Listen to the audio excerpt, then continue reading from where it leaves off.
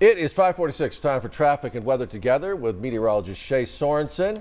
Shea, you still haven't put together the dog breeze meter. I understand that. But you did say it's going to be windy as we talked in the break. So are we talking Chihuahua breezy or When Sean is saying this, he wants to know if the Chihuahua will take flight, basically.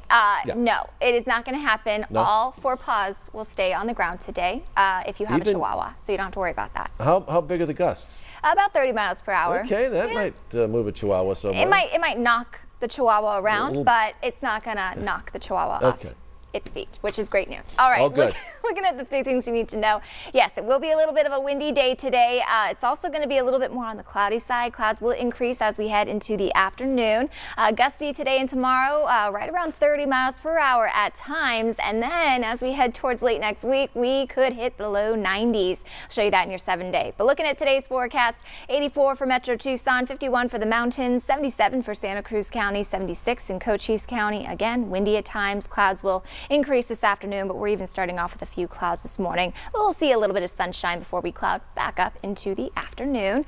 Looking at those forecast gusts as we head towards about lunchtime, gusting anywhere from about 20 to 30 miles per hour at this time, and that'll be the case as we head through 5 p.m. and even into the very early evening before that wind dies back down. And it's all thanks to this area of low pressure off the coast of California that's going to be inching its way towards us and eventually making its way north of our area. But there is also a little bit of a cold front associated with it, so temperatures will be just slightly cooler for tomorrow. In fact, tomorrow will be the coolest day of the next 7, so enjoy that.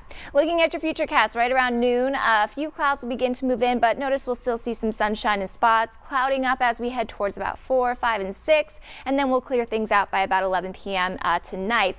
Mainly clear for tomorrow. We do have a chance for a couple little isolated showers, but it's going to be well north of the area. Northern Graham and Greeley County could get a little bit of a bite, but that is it. The rest of us stay dry for the next several days. Looking at your 7-day forecast now, low 80s for your Saturday. Again, that's the coolest day of the next 7. Upper 80s on Monday, and then check out next Thursday. I've got a 92 on the board, so that could be the first day that we hit over 90 degrees. So it is going to be pretty warm next week. And speaking of warm temperatures, Ice Break 2020 is back, and it's brought to you by Russet Southwest Heating and Air Conditioning, and there's 2 prizes. The first prize is an AC unit valued at $7,500, and the second prize is a weekend getaway valued at $500.